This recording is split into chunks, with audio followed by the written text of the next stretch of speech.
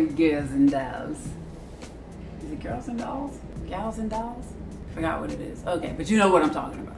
So, this is going to be an update about my ear.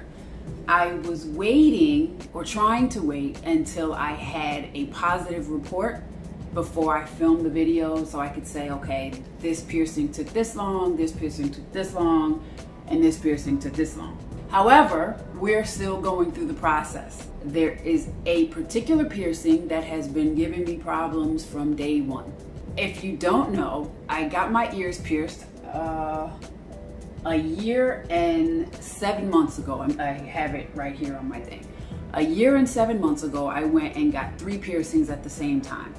I got a helix piercing, a rook piercing, and I think the other one was anti-tragus. I believe that's what it was called.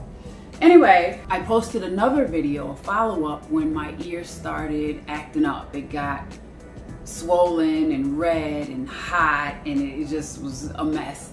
So I posted a video. I will link that as well.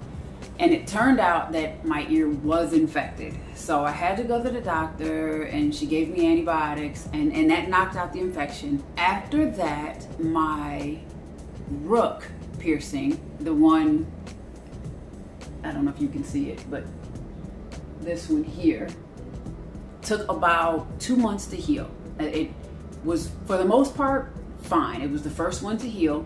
My guess would be because it was kind of in a little and the others were exposed. And one of the things that kept happening was I kept snagging them. You know, you take your shirt off and you catch your ear, or giving people hugs and they put their head there and it's like bang, and now your ear's hurting. Or sleeping, you know, I kept sleeping on this side, even though I would try not to. I just kind of would flip over on my own. My hair, they told me to keep my hair off of it, and I was wearing it out and down. Anyway, I was just having all kinds of issues with, well, that's not true. The, what is this called? The helix one was okay, maybe after about 3 months. So the rook took about 2 months. The helix took about 3.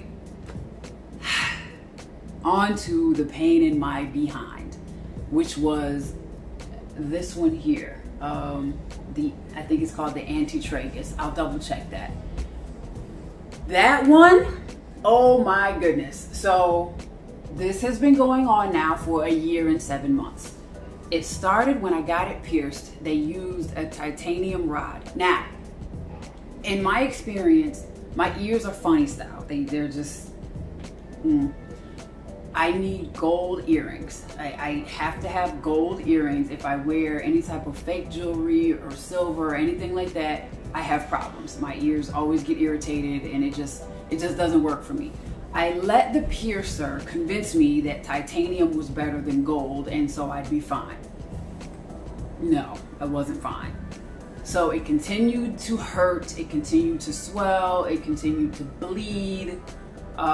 It just carried on for a while. And they told me, you know, this was a piercing that takes longer to heal, so don't panic. So I'm like, okay, fine. I let it go about 6 months, and it still was not healed. And then I went to another piercer and said, I need a gold post.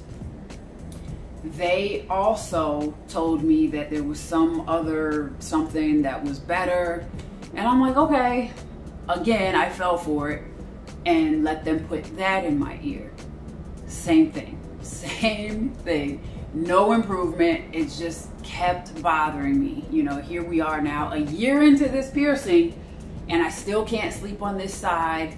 I still can't hug anyone on this side. It's just, oh my God, it's a mess. So I'm doing sea salt soaks and saline sprays and tea tree oil and anything you can think of to try to fix this piercing. I don't want to take it out because I think it's cute. But I'm like, oh my God, like, I also don't want to end up with cauliflower ear. One of my coworkers told me about this, and I Googled it, and no, that's not over a piercing. So I started getting nervous, like, oh my God, am I gonna have to take it out? Especially after going through all this time of dealing with the nonsense. So I finally go to another piercer and get them to actually put a gold bar in my ear. I'm thinking now this is gonna save me. I'm good now, I'm good to go. Yeah, no. So it did improve slightly, however, not enough.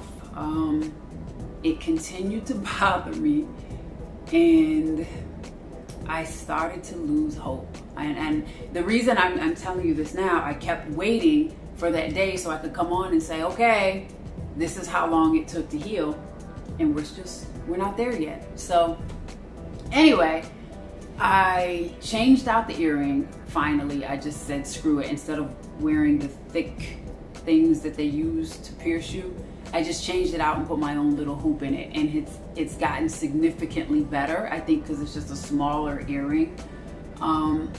Still not healed. Now, I will say it no longer hurts. However, I know that it's not healed because if I take it out, it bleeds. So, still not healed, but the pain has subsided. So, I think we're on the right track, I think. Anyway, I just wanted to give an update because people keep asking, and I didn't want to just leave you hanging, but I really was trying to wait until I could say, okay, it took this for this, this for this, this for this. Wow. Then we're still going. So, a year and 7.5 months later, and this one has still not healed. I'll do a close-up just so you can see what they look like.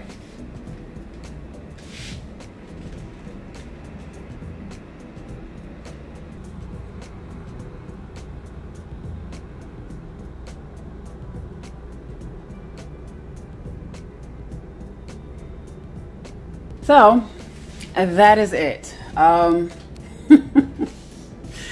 wish I had better news, but yeah, my ear hasn't fallen off yet, so I guess that's good. But we're still here and still waiting. So yeah, just wanted to update you.